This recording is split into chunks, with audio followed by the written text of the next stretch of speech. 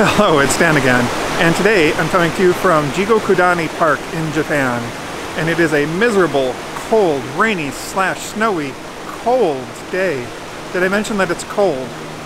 And I'm the biggest wimp in the world when it comes to the cold, but this park has two of my very favorite things because Japan is magical. One, hot springs.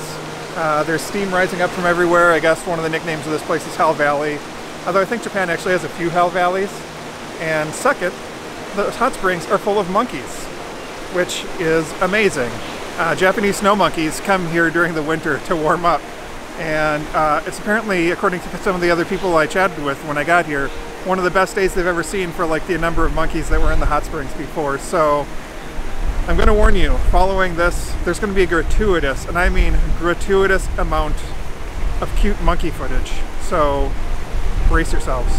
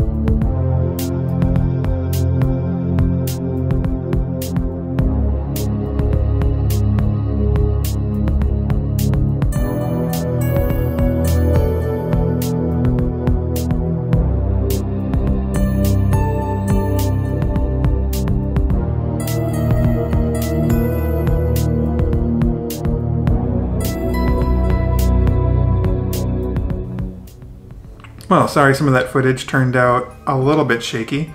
I've been doing my editing on the go using my iPad and LumaFusion, and LumaFusion doesn't yet have any sort of stabilizer built into it, and all of the iPad-based stabilization software that I've tried so far has been, I think, not very good. I think I could have stabilized that a lot better in Resolve or Premiere on the PC.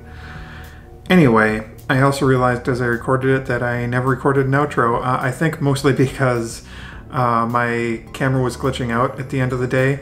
It was raining and snowing so much, and I've been using my Sony on this trip, and Sonys aren't very well weather sealed.